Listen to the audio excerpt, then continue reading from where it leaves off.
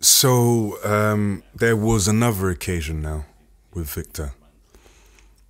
This time round, he's meant to be going into the operating theatre again.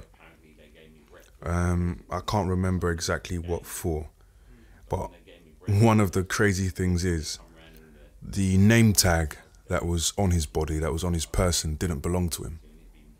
It was Mr. Williamson or something like that. So he's taken into the theatre as Mr. Williamson. So it's fair to assume that the doctors who are about to operate on him are about to operate on Mr. Williamson. So whatever medical provisions that he had in mind, whatever allergies or medicines that he's supposed to take, they're aware of those allergies, they're aware of the medicine, and they're aware of essentially how they're going to cut him up or whatever operation they intend to do to Mr. Williamson. Victor Agbegar isn't Mr. Williamson. So I'm sure you're pulling together the image that, you know, that this what this actually looks like. He gets into the theatre and normal conversation starts, and it's only then when they start asking him about his kidney does he then, you know, clock on, because Victor doesn't know at that point in time. It's only then that Victor clocks on, like, whoa, I haven't had any operation on my kidney.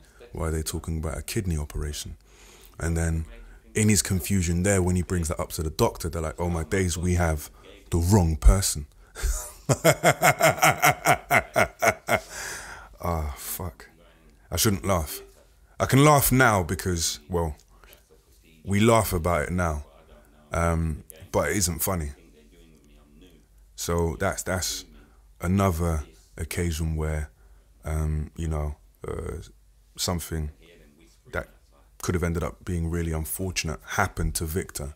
And this is another reason why he's become mistrusting, you know, of the doctors and mistrusting of the hospital as well. I said, I'm going to theatre. She said, oh my God, I shouldn't have gave you that. Because everybody knows if you have that, it thins the blood and you can bleed to death. Yeah. So she said, oh my God, I shouldn't have gave you that. So she's ran out to talk to the matron. And this time the curtains are closed, you know. And I can hear them whispering outside.